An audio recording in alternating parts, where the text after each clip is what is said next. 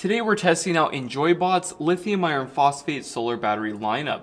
And on paper, these seem perfect. They have low temp charging protection, you can put them into series up to 48 volts, and they are ridiculously cheap. This is the 12 volt 300 amp hour model, and the cost per watt hour is 26 cents. And there's not that big of a price difference for their smaller models. So if instead you buy their 12 volt 100 amp hour, it's only 28 cents per watt hour, which is again, very, very cheap. But as always, we need to open this thing up and see if it actually works as advertised. Before I started this video, I did do a 0.2 C rate capacity test, and it actually passed. We pulled 303 amp hours. And I had to use a shunt for that test because I had to pull a consistent 60 amps for 5 hours.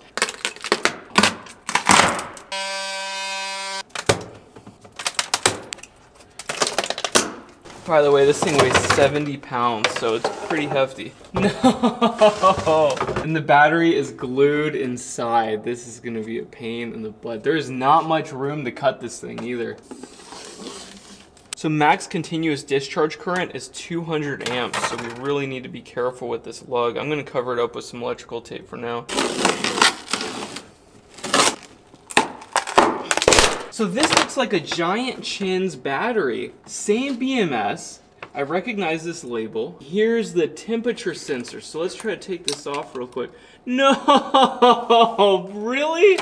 Guys, it's a high temp sensor or a thermal switch. God dang it. Why would they screw this up every single time? It says on the ad, low temp charging protection. So this is 75 degrees Celsius thermal switch. So this is not a temp sensor at all.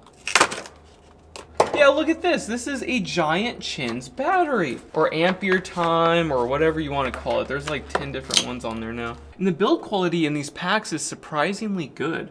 Every crimp connection is with a hydraulic crimper. We have oversized copper bus bars. The balance leads are always protected, and they do a really good job on these crimps. The only downside is they do not have low temp charging protection. I thought this battery would be different because Enjoybot, this company, sells other batteries for wheelchairs and stuff. So I thought maybe they had their own design. But yeah, this is a clone of many other batteries that we've tested. So in this video, I claim that it does not have low temp charging protection. So for liability reasons, we're gonna test that out real quick. So right now we're charging with 10 amps, and now it's fully submerged. And nothing, obviously.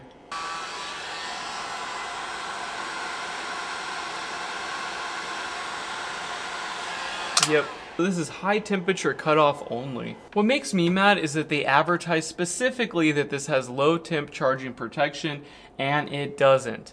It doesn't. None of these clones have it. None of them. You would think a single company would come out and say, hey, it doesn't have it. We need to advertise this correctly. But time and time again, it never seems to happen. But this is still a very good battery, and I've been using these for a very long time. I put them into series up to 48 volts, and I've never had an issue with this BMS at all. So if you live in a warm environment, or you're using a Victron smart solar charge controller that has its own programmable low temp charging protection, then you can safely use this battery.